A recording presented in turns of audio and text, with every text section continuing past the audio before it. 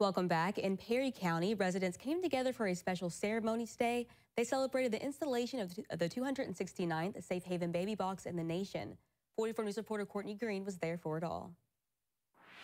The Safe Haven baby box in Perry County is the 138th in Indiana, providing a safe, anonymous option for newborns. No one wants to feel judged in a moment of complete darkness. If you've had to make this decision, they don't come to this decision lightly. The goal of the new baby box for Perry County is to provide a safe, secure option for surrendering infants, aligning with the county's efforts to improve maternal and infant health. The Perry County baby box can also serve surrounding communities, allowing mothers the privacy and time they need. In case someone would feel, less intimidated dropping a baby in a community that they don't live in. Location and privacy are key for mothers, helping ease the emotions they may experience during this difficult decision. The mom is going to be going through so many emotions, and she's probably going to have that stigma of who's seeing me do this, and you don't want that for that mom. You want them to feel like this is a safe thing. I can cry a little. Perry County officials are confident in their emergency response to the box,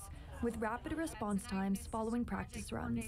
They also have trained staff to respond right away when the alarm goes off, indicating the baby box is in use.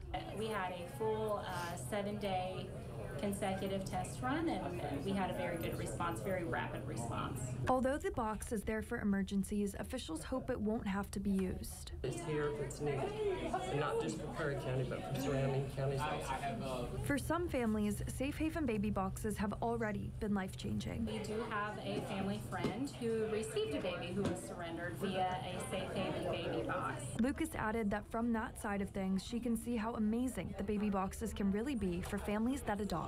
This is a great addition to the Perry County Health Department and a life-saving resource for those around the community. Reporting in Perry County, Courtney Green, 44 News. Thank you.